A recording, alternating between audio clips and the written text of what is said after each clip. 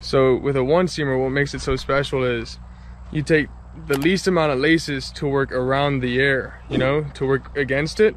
So now you just have one row of seams rather than four, and it dies at the end. It just drops off the table. And so how you throw it is you take a two seamer, you rotate it, and then you pull it up the horseshoe, and you split it down the middle with the thumb. And then you throw it just like a four seamer, just like a fastball over the top, except now it's with one seam, and it's gonna go like this and just drop off the table and break bats.